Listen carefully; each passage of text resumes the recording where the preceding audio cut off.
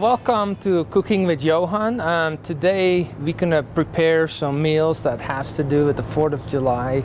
I think the 4th of July is all about grilling, so today we're gonna grill some food for you today. I'm gonna start with the potato salad, and I like to grill that. I start with some Yukon Gold potatoes. I like to cut those about a 1/4 inch thick. They grill easier. And if they're too long on that grill, then they'll start burning and stuff. After you cut those, you want to season them up with a little bit of oil, a little bit of salt, and some pepper.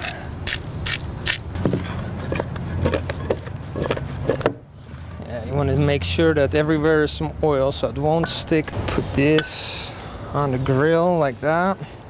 This stuff is so easy, everybody can do that, and even your kids can help you out. I would recommend you doing the grilling, and it's important for them just to be around it too, because they can learn a lot. Well, that is grilling. We're gonna go grab some onions. Now, on the back of your onion is the roots. The root part keeps all the layers together. So if you keep that intact while we cut wedges out of them, then that keeps all your layers together so they won't fall through your grill, so you can grill your onions. So what I do is just cut the top off, then slightly put your knife in the onion, pull it back towards the root, and then just peel the outer layer off. So you grab the knife, you cut right down the root, and here you can see how much of that root holds the layers. And then you just cut wedges. Now we gonna use onions too for the next entree, and we're gonna have them grilled for the tinfoil dinner. So I would be smart if I do that all at the same time. Everything we make today, it's really easy, and you will be the star if you pay good attention. Better check on our potatoes. You see it's starting to create some grill marks on the thinner pieces. See, that's what we're kind of looking for, that nice brown grill marks on there. And what we keep doing basically is turning that over until they're fork done. While that is grilling, we grab some oil, some salt, and pepper. Toss that around,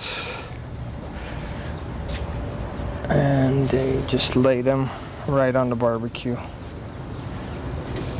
And kind of see with the fork, and still feels too glossy, it still feels way too hard. So the next thing we're gonna throw on is the pepper. We're gonna just throw that straight onto the barbecue, and what we're trying to do is kind of burn and blister the skin so you can peel it right off. See the nice color that comes on the potatoes? That's really good. I like to see that because the dressing will really get soaked up by that dry crust, and that will make a beautiful, flavorful potato salad. And check out the nice grill marks on those onions. Yeah, if you didn't leave that root part on, all those layers would have fallen through the grill. But, oh yeah, that's what I'm talking about. That's some good stuff right there. And just start to turn the pepper. Steam creates inside the pepper from cooking, so it like cooks it from the inside out too. See, I start to feel that some of those potatoes are getting done, so I'm gonna grab my bowl. This one is definitely done. Yeah. And the onions go a lot quicker than the potatoes. So that caramelization from that onion, that brings a nice special flavor to that. I went to the butcher shop and got myself some nice bacon. This particular kind is nicely smoked. It's an apple smoked bacon. Make sure that you get a clean knife. And just throw that straight in the frying pan. Okay, when we're done chopping up all that bacon, we remember where our hot spot is on our barbecue. If you don't have like just the side burner on your barbecue, you find your hot spot and put your pan right on there. Everybody has a different likeness of bacon being done. This is almost to the point that I like it to be, because the dressing will soften up the bacon just a little bit. So that's why I'm going a little crispier than my likeness. Now, you always have to keep something close to you that you can pour the grease in, preferably away from the barbecue, because you don't want to start a fire. Here's your bacon.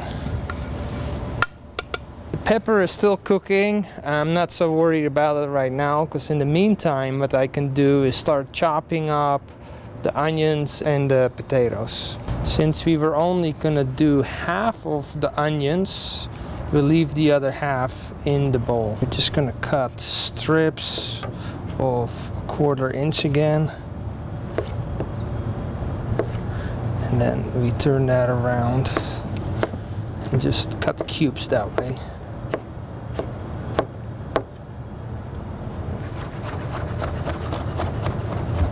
Remember, we had those little root parts. You really don't want to eat that, it's a little tough. But it was just a great tool to keep your onions together. So you just hold it by the little root part and slice it all up, and then you throw away that little piece of root, because you don't want to eat that. It is time just to grab our bacon, and we poured off all the grease so it's nice and lean. By now our pepper is really nice and roasted, and that skin comes right off. We're gonna make sure that all the seeds are out of the pepper. Oh, and that smells so good. And then what you just do is cut strips. By roasting your own peppers instead of buying them, they taste so much sweeter, it tastes so much better. Put that with the potato salad. The next thing I'm gonna do is grab a little bit of parsley, chop that up, put that right there in there. Along with that, we're gonna use some champagne vinaigrette.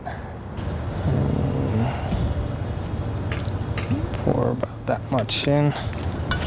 And as you toss that, you can kind of see how nice that is. And right now it looks a little bit wet, but don't worry, those potatoes, they're so dry that will soak up all that. I like to season it a little bit with Italian seasoning, just a little bit. And again, salt and pepper. Here you go, here is your potato salad.